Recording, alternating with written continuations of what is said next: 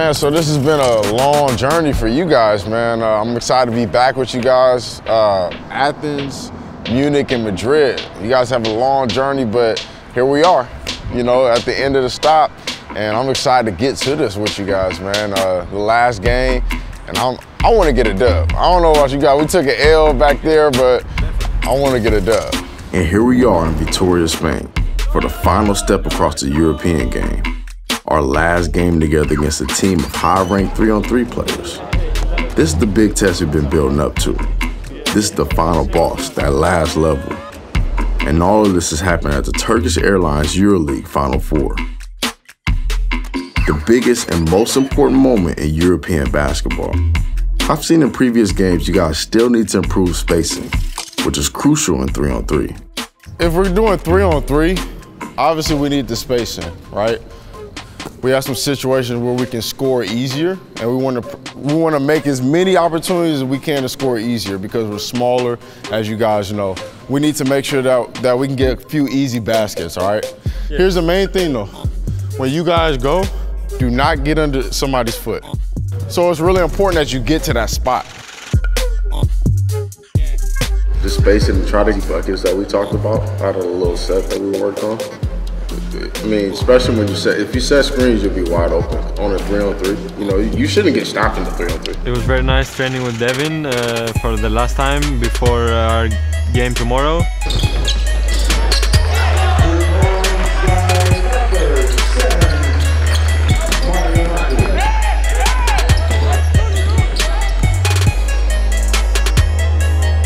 This is my third Final Four.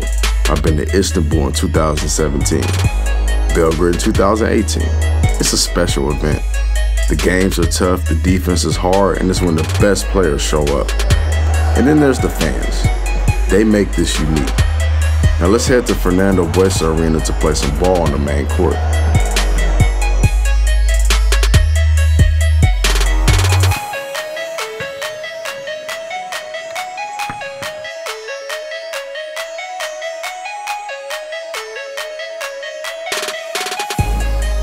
And we had a guest trainer as well.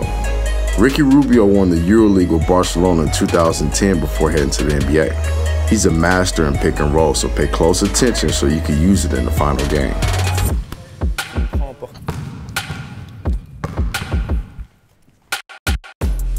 You're one of the best in the world with pick and roll, and we play 3-on-3, so we use a lot of pick and rolls. It's not about, in the pick and roll it's the same, it's not about the finish, it's about how it started. The pick and roll start before playing the pick and roll. So you gotta set up your man. So I'm setting you up to get the screen at the right time, at the right place, with no room for you. And that's the pick and roll. The pick and roll is to create advantage, to just play 2-on-1. So usually, if I set you up, I already have the space, and it's just 2-on-1, you're already behind. Yep. You will come eventually, so the read gotta be quick. First thing you do is gonna stop me. So the pass is open, but you gotta pass to create another advantage. So if I pass it right away, he can come back right away, and there's no advantage, right? But the advantage is created right before playing the screen. Before taking the screen, you gotta set him up. So you gotta create the advantage before the screen comes. If you start the roll before contact him, it's a roll. Yes. There's no illegal screen. Okay. If you start the contact before rolling, then it's a legal screen. There's a lot of rules that are like this close to be legal or illegal. You know what I mean? And the referee has like 0.2 seconds to really decide. It's about reading and knowing where your sweet spot at and get connected with the big. Are really important. Rudy got mad a lot with me in the beginning, and I got mad at him because he wasn't in the right spot. So it's something that you gotta be at the same time, and that's how you create chemistry. So you gotta know the strength of who you're playing against. So if you play Steph Curry, there's no way you're going under. No, you can't. Not even half court. Not one thing for sure is making him think what you're gonna do. You know what I mean? Like if you're going under all the time, he plays in NBA. Russell Westbrook plays in NBA. He's gonna make a three. Mastering the pick and roll is one of the best things you can do to really play at the highest level. Yes.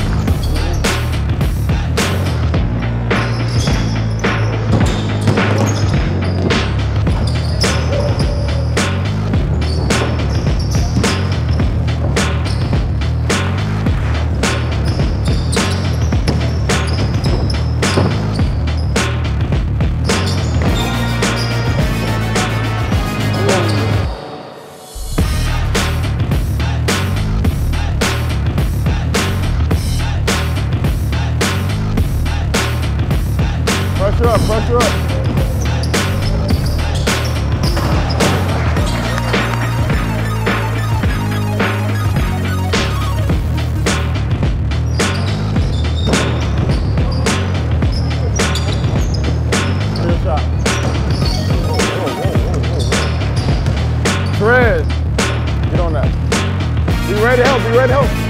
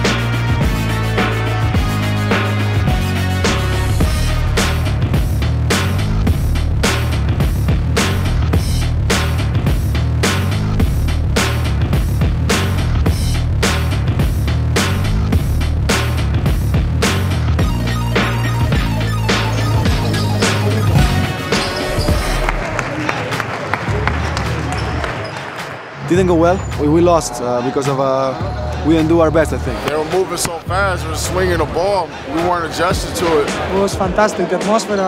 It was nice, the game, attractive, with some players with quality. In this space, I think it was perfect. They need to move a little more without balling.